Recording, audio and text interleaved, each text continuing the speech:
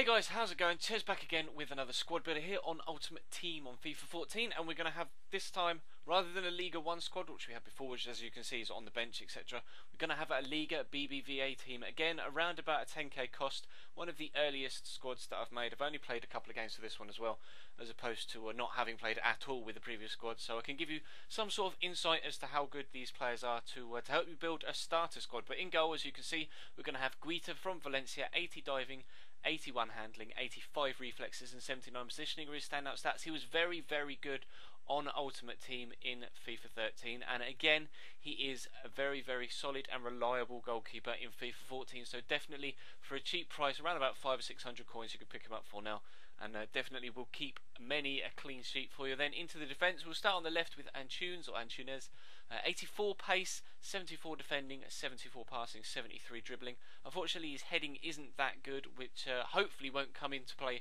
that much as a wing back, but it's always nice to have a player that is all round half decent. But the pace plays a big part, as you may imagine, with a wing back, but still, defensive wise, he's very, very, very reliable. He will put his foot in for those tackles and cut out those interceptions for those through balls as well. Then on the right hand side of him, we're going to have Ricardo Costa, Valencia teammate, linking up very well with the goalkeeper as well.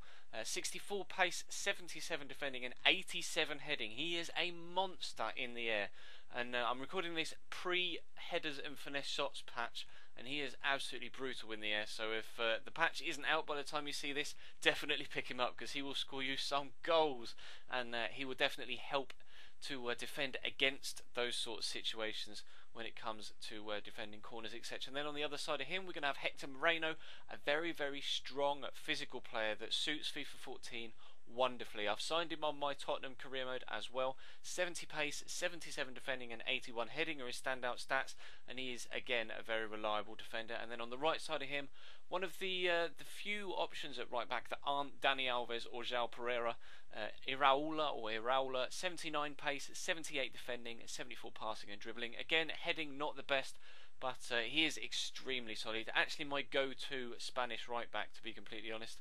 And considering I enjoy playing with him so much, I decided to pop him in here as opposed to João Pereira. And then into the midfield, we're going to have, as I finally flick round to Bruno. It's nice to have Villarreal back in La Liga, and Bruno is one of their holding mids. 63 pace, 79 defending and 75 passing. Not the tallest, not the strongest, but very, very good on the ball. His touch and pass are very, very good indeed, as well as his ability to be able to pick out those through balls and stop them from going through your back line at the same time. And then on his left hand side, we're going to have Javi Fuego, again another Valencia player involved in this squad. 66 pace, 74 passing, 78 defending. Very, very similar to Bruno, and they complement each other perfectly, both sat in those holding roles in this second second option for the 4-2-3-1 formation. Both of them very, very good holding mids. And then sat in front of them at cam, rather than CF this year in a 4-2-3-1, it's a cam, which is a different option, but probably helps to bulk out the midfield a little bit more than having a centre forward, is of course Adrian. Was a striker last year, he's been dropped to cam for Ultimate Team this year, even though in career mode he is still a striker, I think. But 85 pace and 85 dribbling are obviously his standout stats. 73 shot is decent, his finesse shot is okay but not the best, but his rifled shot, his lace shot, is actually pretty decent still, so he will score you goals from sat behind the main striker. On the left hand side, we're going to have Christian Rodriguez, 80 pace, 80 passing, 80 dribbling, 75 shots, 71 heading. A fantastic all round winger, quite physically bulky and strong as well, so we'll be able to hold off the wing backs and the defenders as he's pushing forward down that left hand side, and kind of counteracts the fact that he doesn't have that much pace.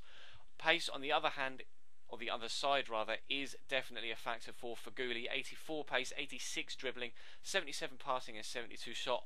On FIFA 13 Ultimate Team, I wasn't that keen on him. However, this year, his touch is superb, and his passing, even though it's only 77 on the card, is pretty decent. His crossing is exceptional, actually, I've found anyway, on a personal level. So I would definitely recommend that you pick him up on the right hand side. He cost me about 1,500 coins. Then up top on his own is Ruben Castro. Obviously had a team of the season card last year, had a very, very good year in La Liga with Real Betis. 83 pace, 81 dribbling, 75 shot. So powerful. The shot is so good again this year. 4-star weak foot, I think, if my memory serves me. No, 3-star weak foot. However, the left foot does feel very powerful, even though it is only 3-star.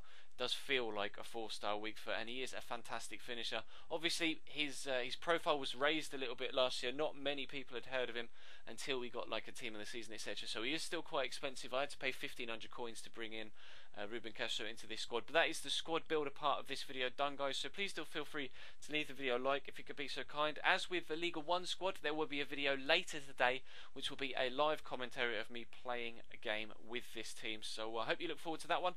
It will be in your sub boxes later on this evening. And yeah, leave a like on this video if you did enjoy. Subscribe if you haven't. And thank you very much for watching, and I'll see you next time.